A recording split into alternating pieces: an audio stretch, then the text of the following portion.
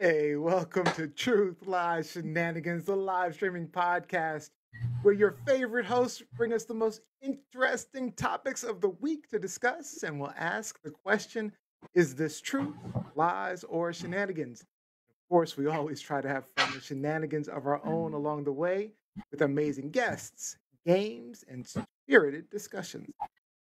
My name is Neo Nix, and for today's show, there was a lot of craziness in the news this week. So there is a lot to talk about. Straight from our TLSFans.com Facebook group, our main topic was requested by Karen Thompson, the Aaron Rodgers vaccine saga. And we'll also go into depth on Elon Musk's offer to end world hunger, the hunger crisis, if the UN can prove they can actually do it. And in Quickfire, we're talking about drones, Popeyes, and the tragic Astroworld Festival. As always, we'll end the show with Shenanigans, the game show. All right, and don't forget, stick around for our post-show discussion, our after show, which streams live exclusively on TLSFans.com Facebook group. We'll go in depth on what we know so far from the Astroworld event. But before we get into our show, let me introduce you to our fantastic host for the next hour, our professor, journalist, editor, and sports intern mentor at ESPN out of Washington, D.C., Miss Liz E. Ender. What's up, everyone? Happy November. Happy November. October went by too quickly, but we just got to keep it moving, keep it moving. Hope you all remember to fall back last night and take advantage of that extra hour of sleep. Extra hours of sleep. I love it. I love it. I love it. I needed I feel it. rejuvenated today. Got a lot of work to do tonight, so I definitely need this extra hour today. Yeah, I'm with you. All right. And our gamer, tech guru, and bona fide rock star with the rock band Fallen Machine coming to you from Sudbury, Ontario, Mr. Rob B. Rob.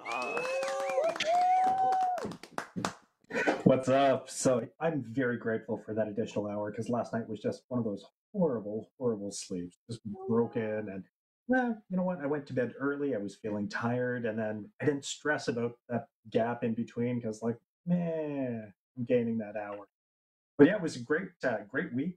We celebrated our niece Ryan's birthday, who is now a double-digit girl. She's 10.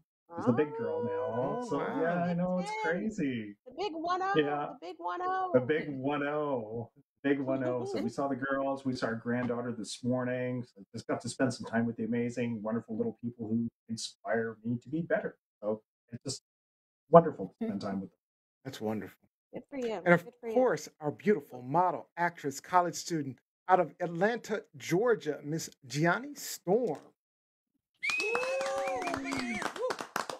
Hey guys, happy Sunday fun day. But Liz and I were talking earlier. Shout out to the Atlanta Braves for winning the World Series for the first time. Liz says since 1995, which just so happens to be my birth year. So maybe I was like the lucky charm that kind of helped put things.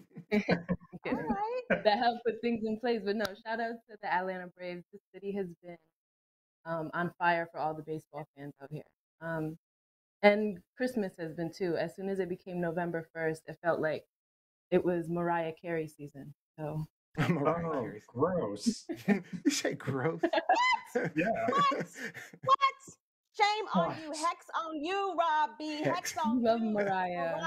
Mariah forever. There's certain people Mariah who should forever. not be singing Christmas carols. I worked retail. Mariah forever. Mariah. I worked retail. Certain people should not sing Christmas carols. Are you kidding? Mariah is an amazing singer. I may not like her attitude, but she can sing. We might have to remove your musician card, brother. Your musician. What is happening? Americans love Mariah Carey.